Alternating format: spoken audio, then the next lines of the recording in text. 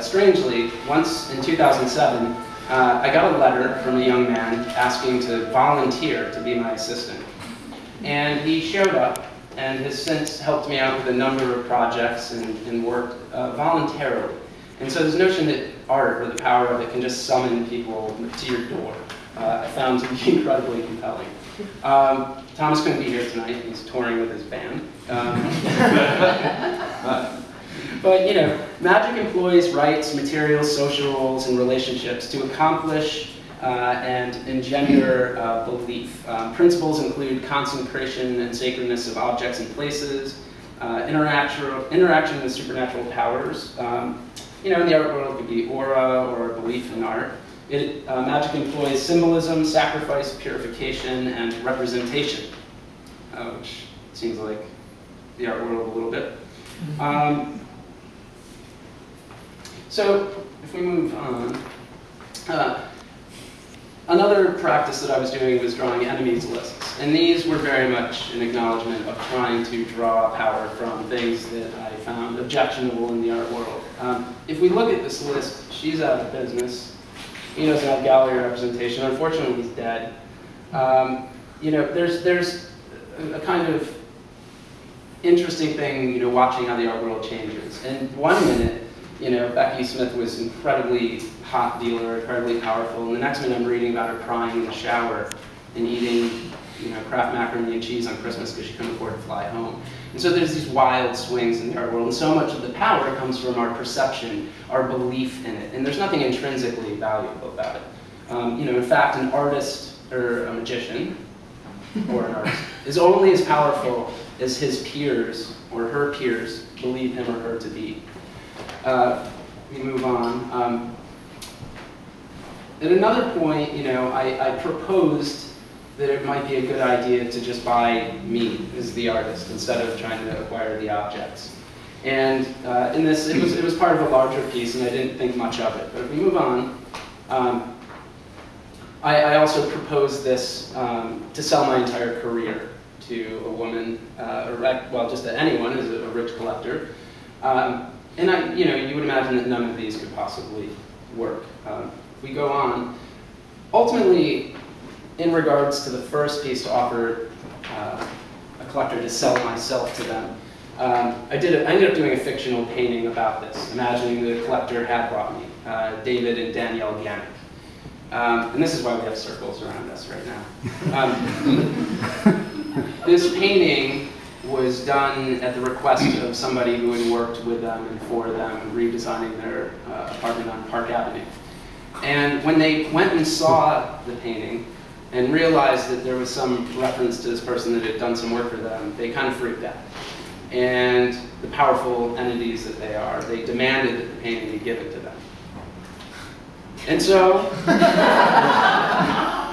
lacking the kind of power that sorcery has brought me, we caved in completely and gave them the painting. And my friend lost, well, he didn't lose his job, but that was the motivation to leave his company that he was working for. And so there are dangerous effects from practicing sorcery or art magic. When you invoke the names of powerful people, you need to be prepared that there could be some consequence. This is not the first time, so I'm definitely a little wary of practicing this. And as an inexperienced operator at the time, I had no idea what I was doing. We move forward. I think I got lucky because at the time I certainly was not surrounding myself in salt, but I had enough belief. I don't have a circle, there's not enough room, I am the circle. So perhaps, you know, subconsciously, I understood that I was dealing with very powerful forces and that I was invoking this sphere of protection. So the Gannicks haven't destroyed me yet, but they might if they see this. So if we move on. Another aspect of magic, besides spells and hexes or auto-suggestion, is divination. And in 2007, I proposed that the market was going to crash in 2008. This again, was made in 2007. And I'm not saying this was not a spell or a hex to bring it down. It was simply a prediction that I thought might come true, considering my brother was one of those mortgage loan officers out destroying the universe. And I just thought, this can't last, this bubble can't last. So, in a sense, I began practicing a kind of divination within the art world. Forms of magic, for the most part, are personal. Most of the time, magic is kind of, I wouldn't say a selfish act, but it's for the material gain of the operator and to bring things and make them happen. But when the new museum situation arose, I sort of took all those things that I'd been doing and threw them together in one monster operation. And so there is an angular form inside this drawing which contains the major malevolent elements. There's a few outside, and it's generally rung with good spirits in the art world. And this one, this definitely caused a massive controversy. I'm sort of shocked by the power of art, and it seems sometimes like it really operates like magic. And so around this point, as an artist, it sort of achieved a kind of ridiculous power compared to what I had. My field of operation had grown much larger. If we move on, this was another drawing that invoked so many specific names that it drew the wrath of a number of people, a number of sort of angry spirits. And it's at this point that I really began to acknowledge that there was some sort of sorcery really involved with the practice. Now, magic may be logical, but it could just be based on a flawed understanding of the world, mistaking correlation for causation. Or magic is often seen as a neurosis, bad science, or maybe just anxiety relief. Perhaps this composite magic is a way of understanding what's going on in the world. If we, or at least in the art world, we move on. Let's see what else we have. And so the last piece that I had done was a cosmology of art world figures and entities, which I showed at Postmasters. And I've been trying to make a body of work that brings together the elements of magic that are very similar to the art world in the practice.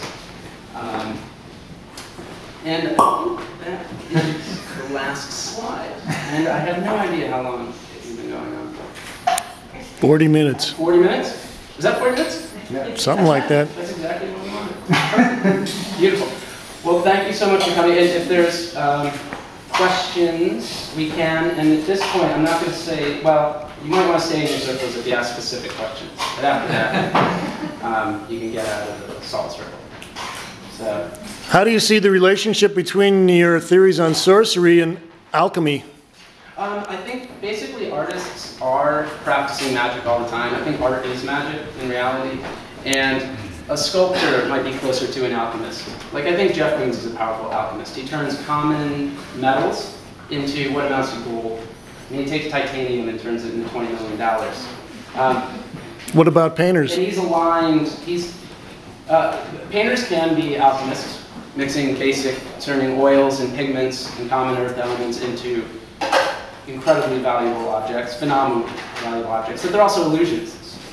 Most artists cast an illusion where the shadow, the object that is made, far outweighs the substance of the materials.